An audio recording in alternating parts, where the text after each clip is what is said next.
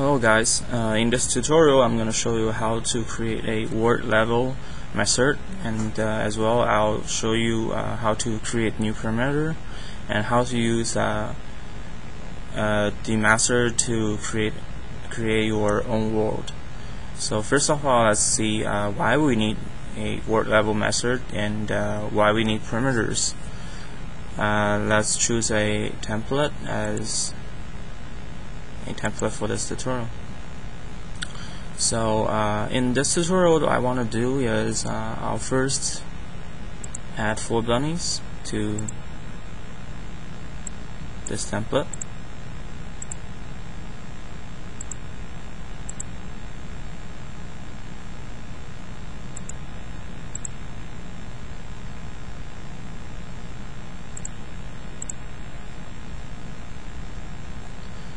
Okay, now we have word bunny, and we can go to bunny's method. This is as usual the bunny's default method. And what if we want the bunny to jump? Usually I think what you guys do is basically go to my first method and go to bunny, you drag move up and drag move down. Okay, this makes our bunny jump up and down. But what if we finish with this bunny and we want to do something else to bunny 2, bunny 3, bunny 4 and go back? We want the bunny jump again. Then you have to do this move up and move down again. If the action is short, like just move up and down, that's a good choice. But what if the action involves a very long sequence of actions? Then using this would be very inefficient. So how do we do that? We can create a method for our bunny, name jump, and by doing that we just added the jump and make the bunny move up and bunny move down. And now we can go back to our world and we can erase this too. Instead, all we need to do is drag bunny jump into our word method and use play. Now I can do a bunch of bunny jump. Instead of using jump up and down, now I only need one command, and that's the benefit of using a method. Here's the effort. What if I want the bunny to jump as well? Bunny 2 jump as well. Now the bunny jump only includes bunny, and that won't work for our bunny 2. Therefore, what we need is a word class. Let's see, we go to word, we create a new method, we call it bunny jump.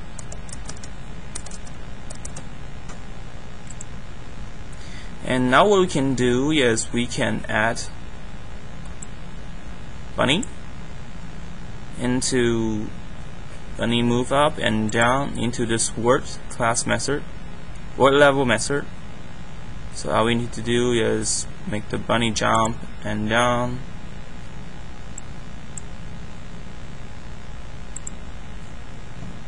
and now we have this word bunny.jump method. What if we want the bunny to jump?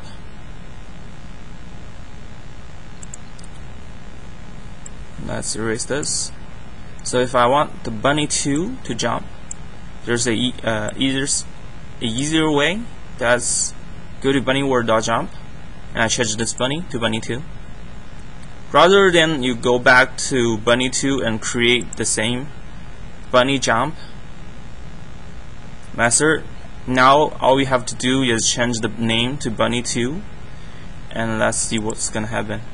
So I drag this bunny jump into the word method, and I click play. Bunny2 is jumping now. And if I want bunny1 jump, I just change this bunny2 back to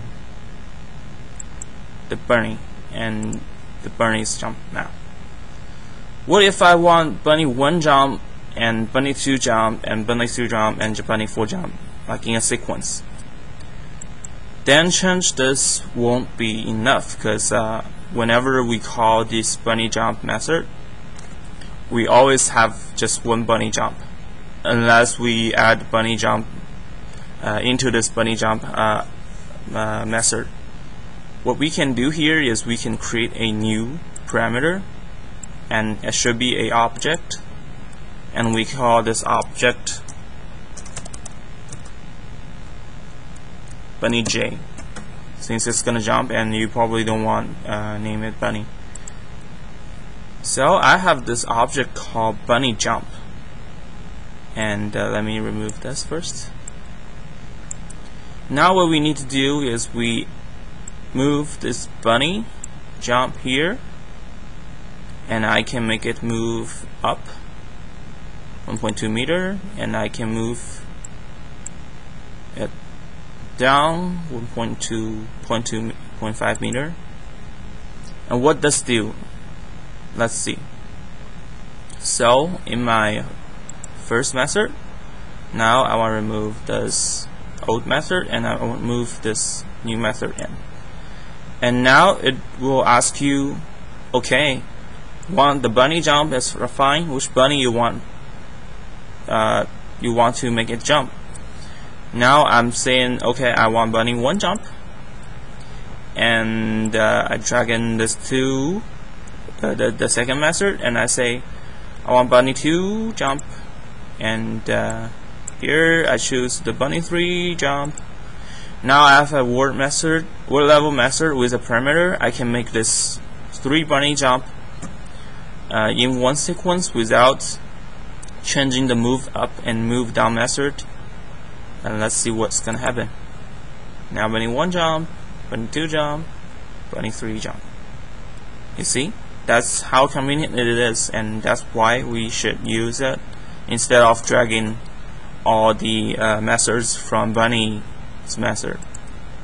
Alright, now the question is, what if we want the bunny to jump not just 0.5 meter, but a change in value? What we should do is we create a new parameter, and the type is number, and we call it height. And now we have 2 parameters. How do we use the second parameter? What we need to do is simply drag this, replace the 0.5 meter, and drag this, replace the 0.5 meter. And now let's see what's gonna happen in our my first method. Now the height is 1, that's the default value, but I can simply change it to 0.25, and I want the second bunny to jump 0.5 and the third bunny to jump 1. Now let's see what's gonna happen. 0.25, 0.5, and this bunny is gonna jump 1. And that's how convenient it is. Alright, after we finish this part, let's go back to after I finish this part, you should pretty much learn how to use word level method and also the parameter. And why we need word level method again? We can just simply change the method under the word in one steps, rather than we create all the methods for bunny, bunny2, bunny3, bunny4 again and again. And using parameter, we can simply just replace who is acting and how we want acting. So let's go back to bunny. As we can see, we already have this jump method in bunny. If we create a new bunny, for example bunny2, bunny4, we won't be able to have that jump method, but for some of our object we just really want it has a default method that has been created by us. So what we can do is here we rename this bunny. We call it bunny smart. We call it bunny jump, or let's call it jump bunny. And we right click the save object button.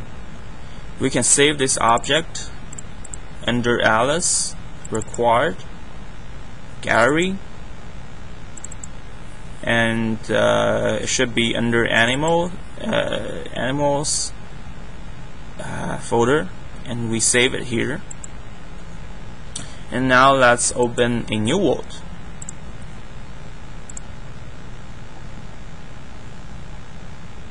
Let's don't save it.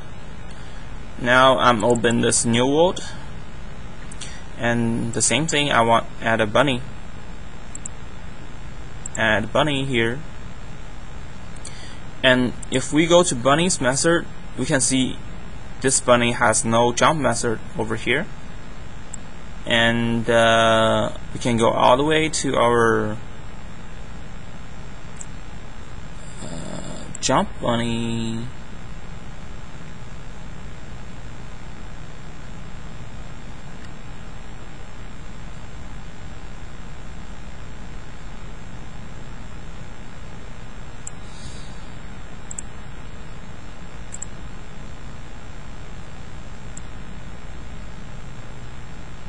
Here we go.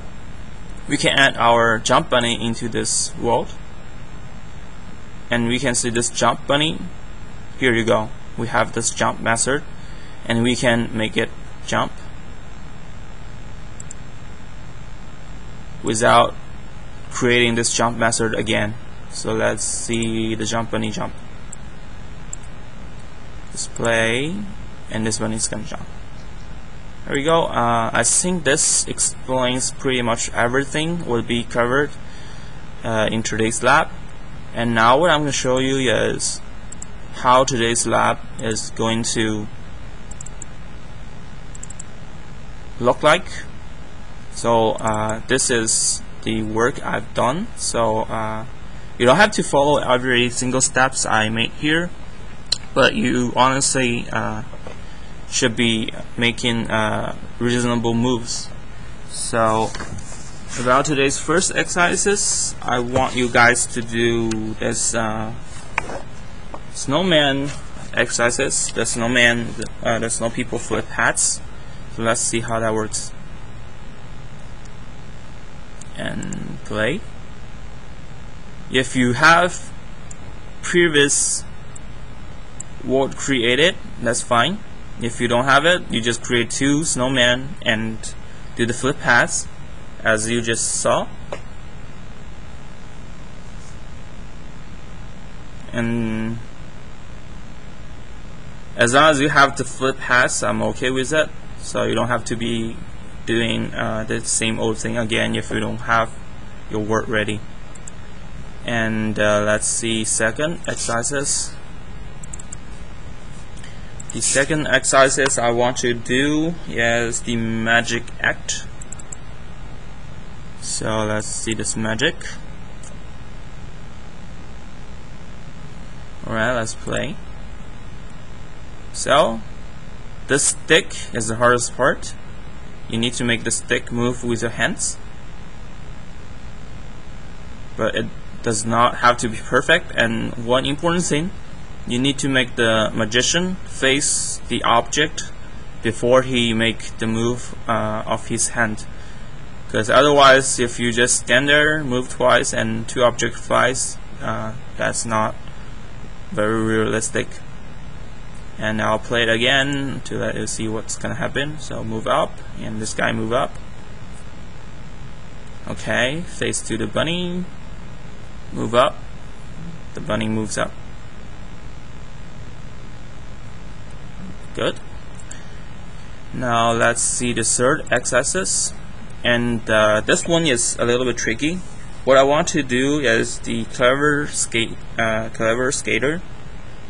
and you don't have to do all the functions for this clever skater because I don't think you have enough time. So what you can do is you can go to this record and tutorial worlds, and you can click this ice skater world,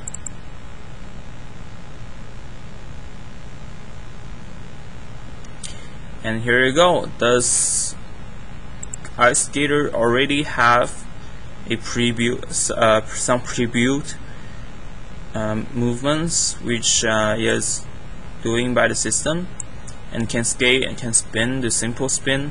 You don't have to repeat building all this, but you better know how this movement is being created. It's pretty long, and all you have to accomplish in the third exercises is you need to make this skater be able to move around the frog and the penguin as well. And here's what you have to do. You need to rename this ice skater as I did for the bunny, and save this object into a gallery. And after that, you need to reopen the template world,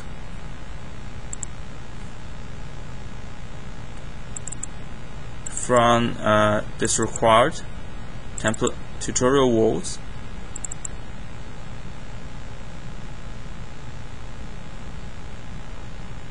and once you have this, you need to delete this ice skater. You just remove all the reference. You need to delete this ice skater and add what you saved, which is the smart ice skater.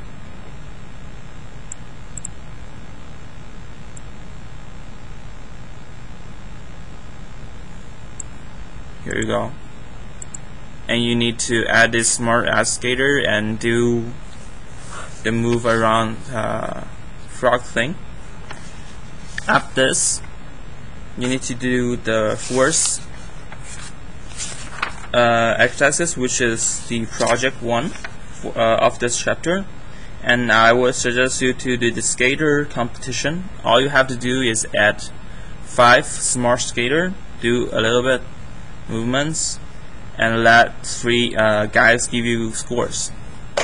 That pretty much explains everything about today's lab, and I'll show you how the last two exercises should look like. So let's go to ice skater,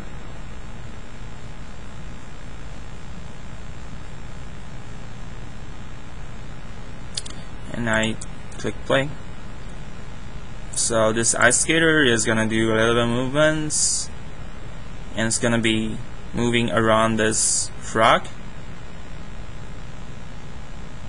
and after that it's gonna moving around with this penguin. Okay, finish. And the last project should look like this. Ice competition. For the ice competition, you don't have to have 5 skaters because they pretty much do the same thing. All you have to do is have 2 ice skaters and 3 guys would call numbers, whatever number you want, and that's pretty much what I'm asking for today. So